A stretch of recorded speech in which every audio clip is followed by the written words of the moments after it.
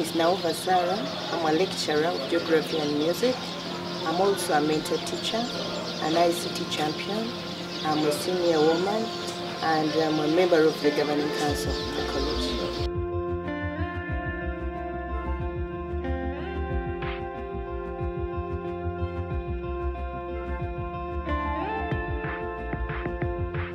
The first issue that I discovered with gender-based violence is the ignorance about it. During our focus group discussion and when we had our dialogue, students didn't know some of the forms of gender-based violence, and students admitted after the dialogue that they were doing them, but they didn't know that they were hurting one another. The second issue rotates around relationships.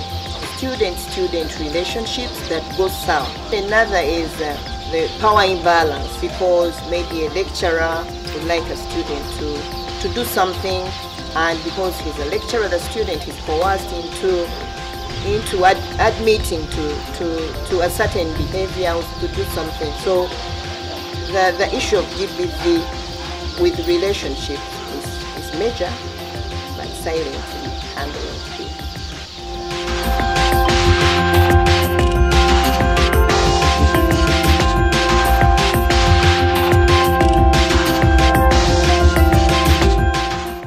The students are hesitant to report these cases of gender-based violence for fear to be labeled, isolated, hated, and for a lack of a proper reporting system. Students feel nothing will be done.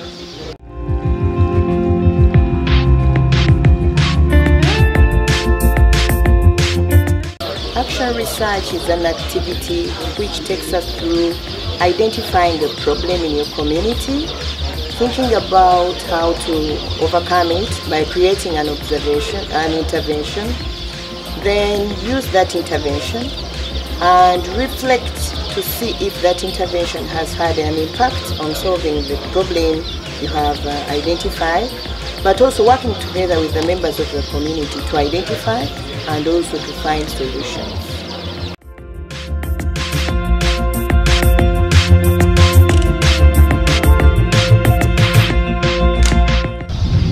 We generated a brochure which has detail about the forms, causes, strategies to keep away the violence.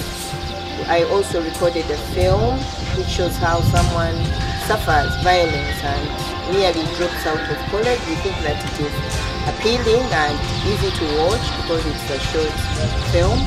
We have also put up posters that I created with a dialogue showing stop violence, trust someone, take your issue here, which we have put around the college for students to keep looking at and maybe reflecting on.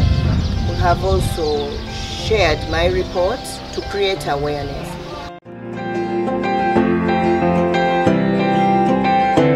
To encourage students to speak out, we have had a dialogue with the students, especially the girl students or female lecturers. We had a session, we called it Girl Talk, and in this talk we talked extensively about students speaking up, how to lessen their being vulnerable by keeping safe in where they are supposed to be, keeping away from dark corners. We have also talked about them being assertive, knowing why they are here, learning to say no, but also encourage them to trust a student or a colleague or even a lecturer to speak about their issues.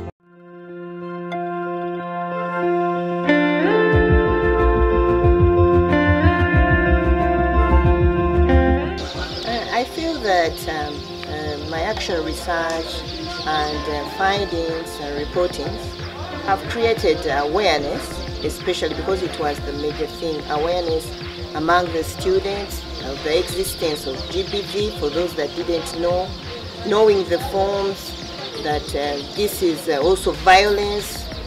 That was a very big intention for my study, but also among my colleagues I hear that many talk about GBV whenever they get a forum. So GBV is no longer a sacred talk, but it's something that people air out. Now I feel that the future will create a safer environment if students are free and trust us and can speak out and can comfortably talk to a circle of friends about maybe an issue you think that makes you vulnerable to GBV, and those people that are fond of acts that make others uncomfortable. We'll change behavior, because the major purpose is for all to safely stay here. So I feel that the future will be a better place and we shall have less violence for the sake of having an inclusive climate for all of us, both male and female students and lecturers in the